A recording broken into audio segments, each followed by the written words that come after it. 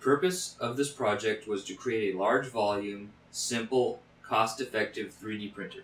The motivation for this project is to build a lightweight gantry while we minimize our part variety and parts needed.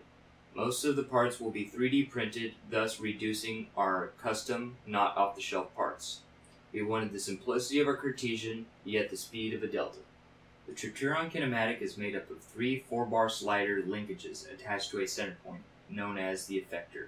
All 3 linkages are orthogonal to each other, and each linkage represents a plane, the X, Y, and Z plane.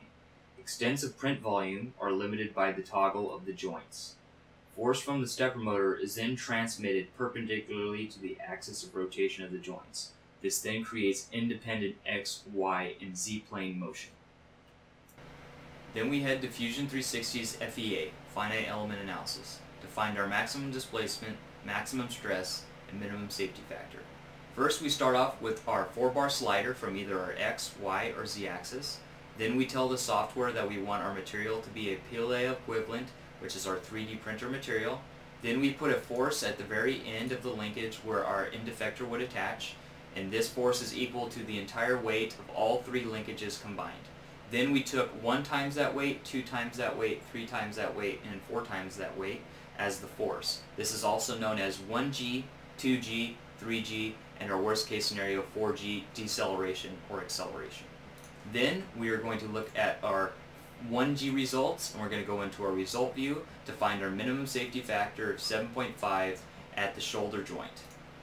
Then we find our maximum stress of 16.72 megapascals at our second shoulder joint, and finally our maximum displacement of 5.301 millimeters at the end of our linkage. We then began to build the Tripteron 3D printer. After all 6 links were 3D printed, we then assembled them to the 4-bar slider linkage. Each 4-bar slider linkage requires 3 joints. Each joint takes 2 608ZZ ball bearings. Then all 3 linkages are attached in the center with an effector, and then at their ends to a linear rail with a shoulder joint. These linear rails control the X, Y, and Z motion. After we finished building our Tripteron 3D printer prototype, we were left with a stiff yet lightweight 3D printer gantry. However, we found that inaccuracies in the 3D printed links and also tolerance issues in the 608ZZ ball bearings, this led to an excess deflection in the end effector. This shows that this 3D printer prototype is inadequate for a 3D printer platform. Thus, more adjustments must be made before a final 3D printer prototype is met.